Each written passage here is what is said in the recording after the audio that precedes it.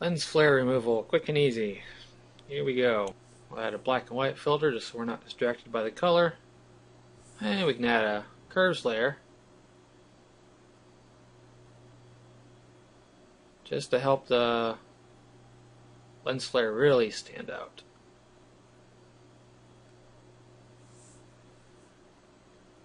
If you don't like that, you could also do a brightness contrast layer. But I think I'm fine with the curves layer. Alright, we'll make a new layer above our background. Call it DB because this is just dodge and burn. Change it to soft light, and you can also fill it with gray if you like. That doesn't really matter.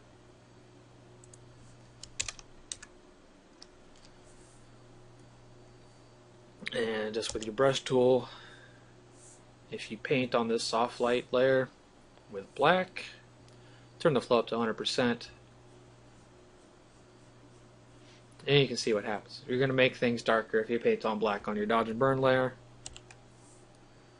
I prefer to work with my flow down around 10% and below. And for your hardness, I would probably recommend you start with a hardness down at 0%. As you do more, you'll get a good feel for where you want this hardness to be set. But generally, I almost never want hardness at 100%.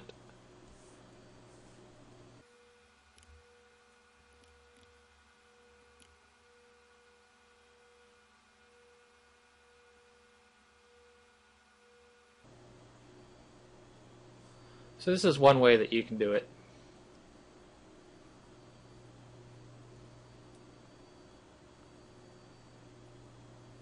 And you can see we've actually got two different lens flares going here.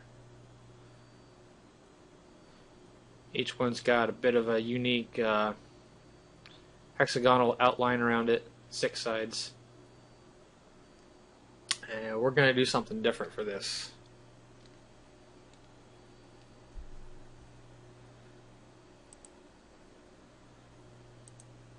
Let's put a curves layer above this.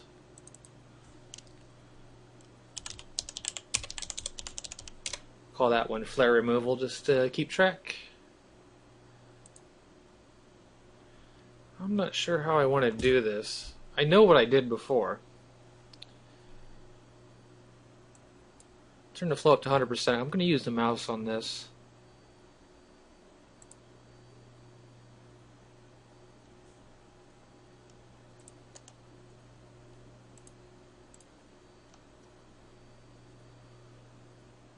So we've got one line painted in.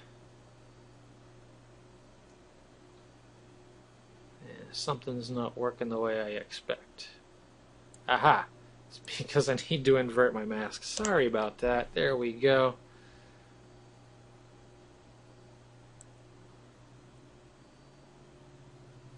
Now all I'm looking for is just enough adjustment to start to see that it's getting to where I like it. I want it to be a little bit darker than what I want.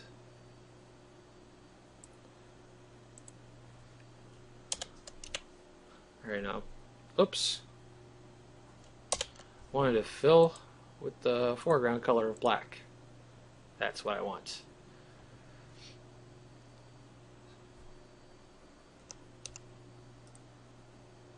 And hardness about 80% sounds good. Paint with white.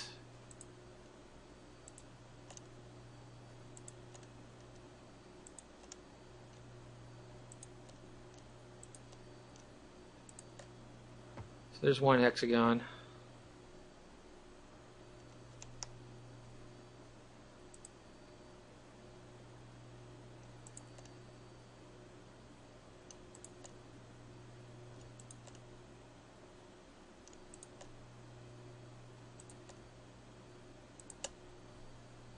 There's the other hexagon. Grab your paint bucket tool, and you can fill the rest of these with white as well. go back to your brush, and clean up the rest.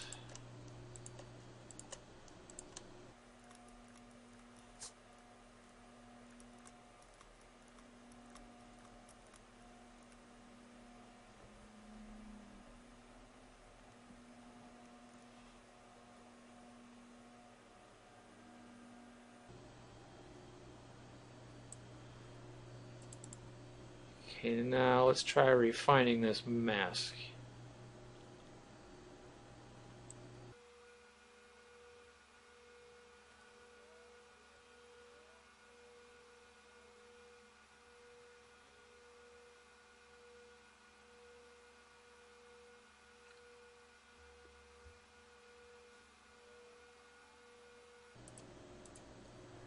So that's looking pretty good for what I want here. Let's get rid of that one.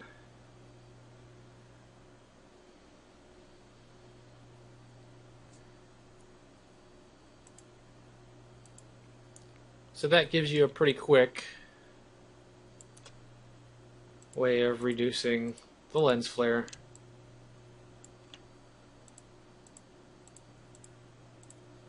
And the rest of this is really going to be up to the person who's actually doing this to eyeball it. Just use their own visual adjustment to further tweak this. Now I would go to the manual dodging and burning. Soft light. You can fill it with gray. It doesn't matter if you do that or not, though. And now you'll just paint with black and white with a brush on your soft light layer. And the way I work, as I already said, I like to have it below 10%. So right now at this stage, the only thing that's really concerning me is the outlines of the hexagon pattern from the lens flare. And that kind of needs to have a bit of a manual touch to it. So.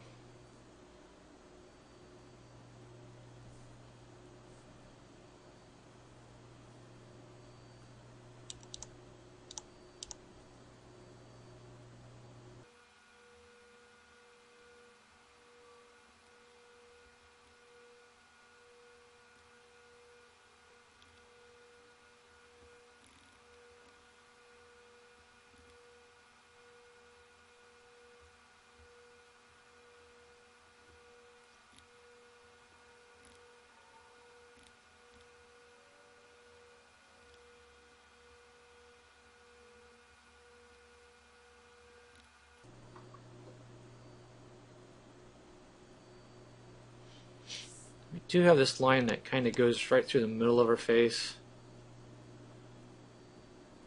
And I don't want to get rid of this too much because the cheeks should actually have some highlight to them. It's just really hard to see where exactly this outline is.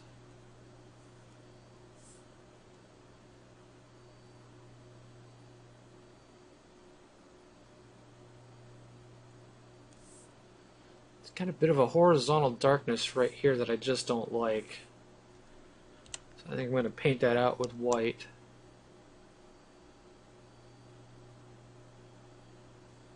That just looks better to me.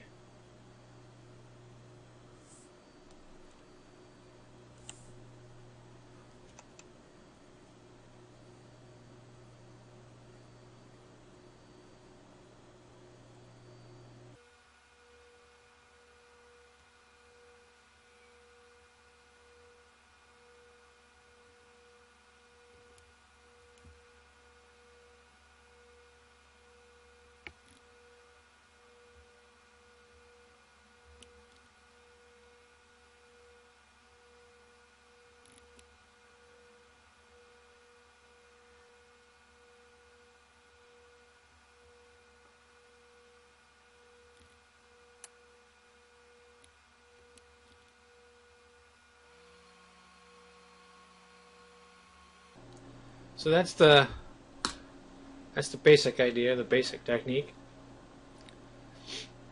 At this point though, I don't like the contrast in her face. So what I'm going to do, oops, nope, I want to put the flare removal curves adjustment into a group. And I want to put the layer mask on the group. That way everything that's in this group will only apply inside of the it's only going to apply inside of our flare removal area that we've already defined in the mask there.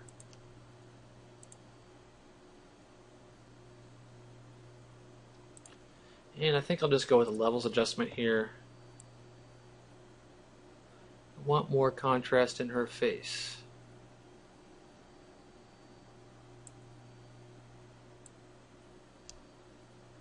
If you hold down Alt while you're dragging these sliders, you can see the highlight peaking. That always helps. So right about there, that's too bright, but that's where the highlights start to peak. We're at 221. I'm just trying to get her face to look more like his face does. Because right here, she looks much darker. And that's because of our adjustments that we've done to get rid of the lens flare.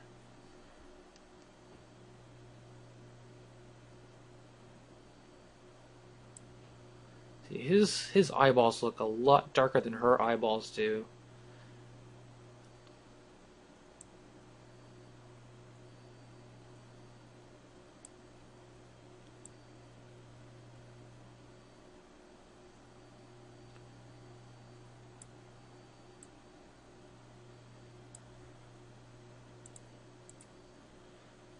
It's looking a bit better to me. I think I'm going to call that done.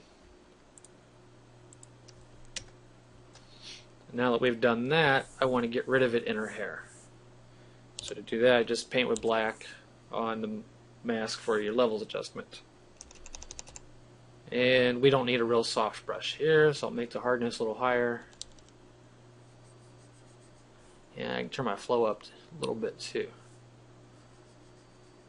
So we just want to get rid of the darkness in the hair that we added here.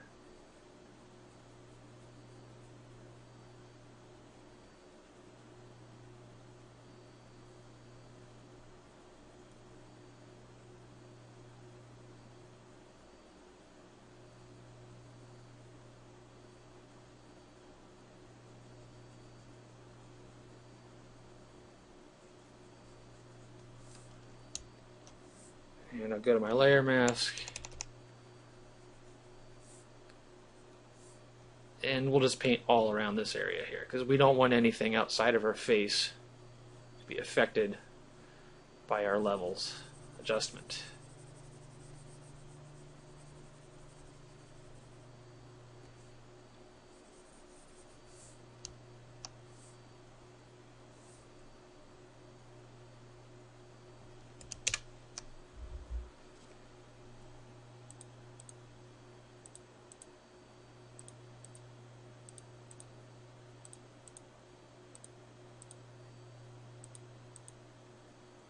So I think that's looking pretty good.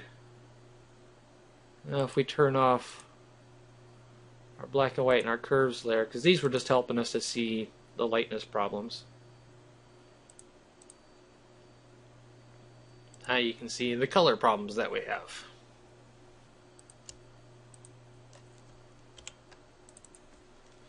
I'll just call these black and white helpers.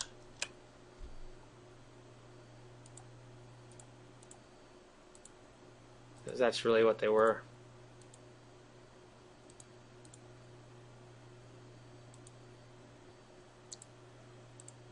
So one thing that we can do inside of our group with our adjustments, let's just call this adjustments.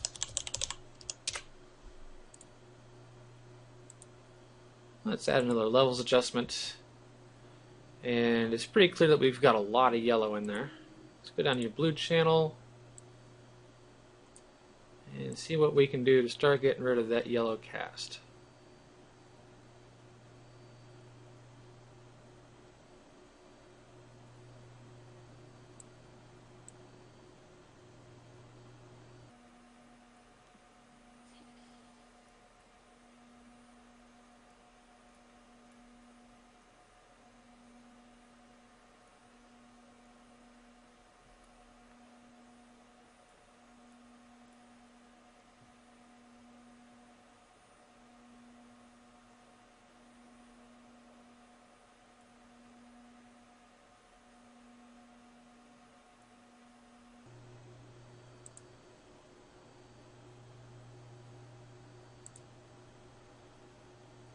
Let's see if we change this to color mode.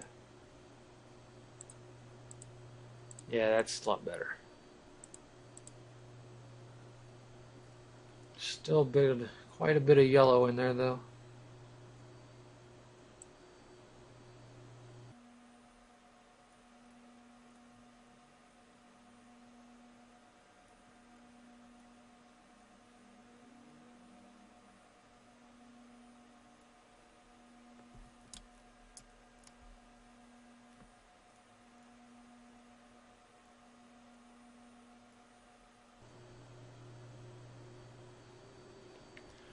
I think I'm gonna call this is just about where I want it. It just seems like not quite.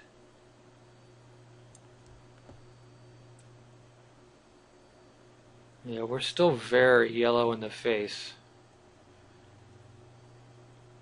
But at normal saturation, it doesn't look that bad. I think I just want to take it down a little bit on the saturation. And now, we'll just paint away the color that we don't like in her hair. Because I don't like the blue in her hair. And for this, I'd like to go with a low flow as well. Hardness is fine up there at 82. And I'm just going to sample a bit from her hair here. And we'll start painting away all that bluish purple tinge in her hair that I really don't like.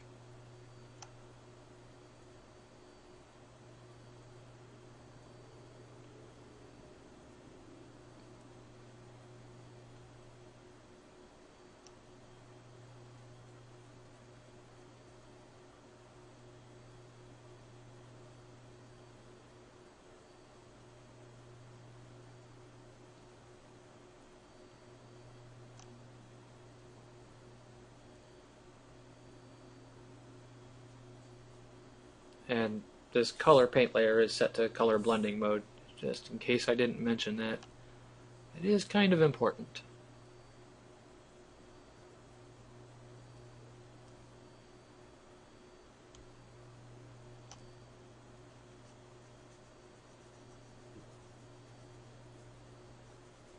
And it's not important that the hair be all one color. Hair is really not all one color. It just shouldn't be blue in this case.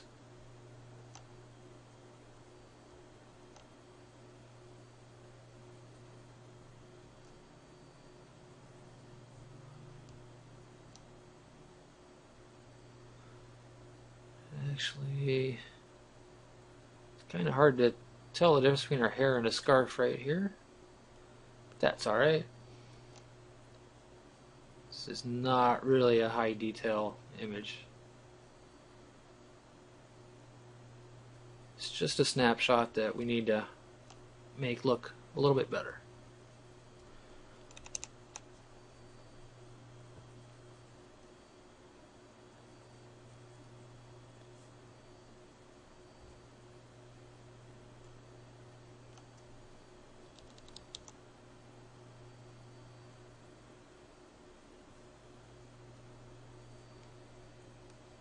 Alright. I'm still not liking the contrast in her face. I think there needs to be more contrast.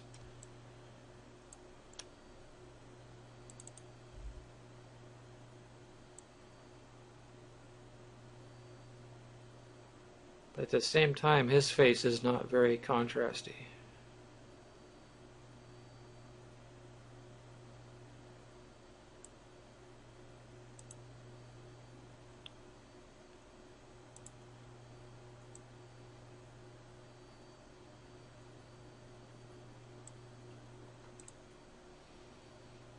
Let's try curves adjustment here.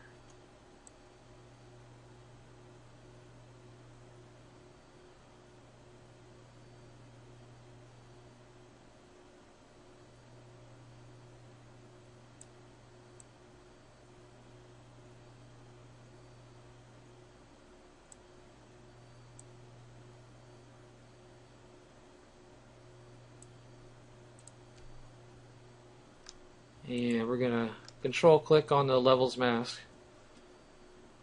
And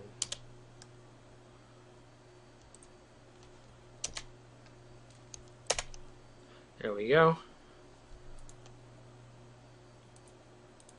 And we need to invert that mask. So we're getting a bit more contrast there on our face.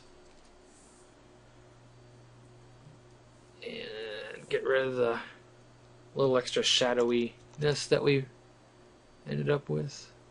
Longer hair.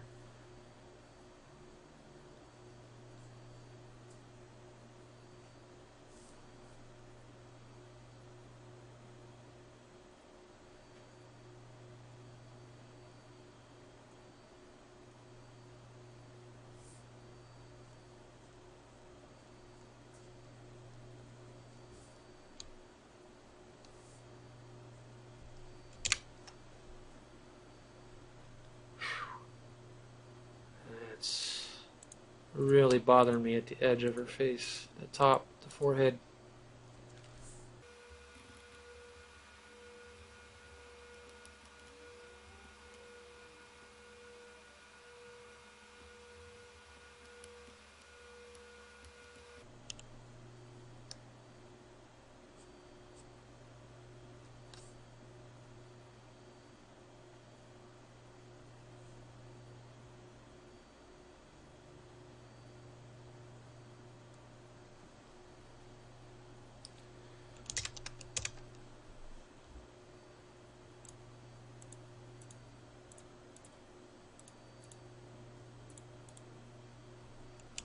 Honestly, at this point, it's looking pretty good. This is not going to look exactly like the last one that I did, though, because there's no simple one-click fix for this, really. This is more of an artistic interpretation than a science. I mean, there's a bit of a science to it. You want to take out the yellow, obviously. You want to make it darker. You want to increase contrast in the face, particularly.